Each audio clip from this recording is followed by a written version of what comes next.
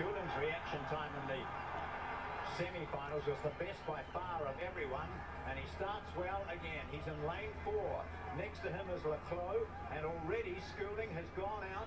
Phelps out there in lane 2, but Schooling's looking good and right on that world record time. Phelps doesn't have the same kind of first 50 speed as Schooling, but what we do know is that he'll come off this wall and his underwater will be impressive. It's just how much has the toll of racing taken on his body and whether or not he can mow down a man that's 10 years younger than him. It is still Schooling.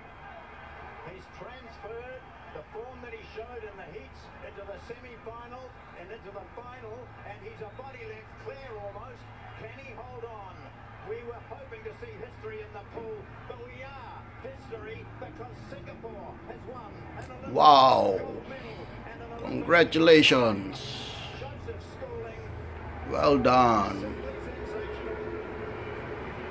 Singapore can. Equal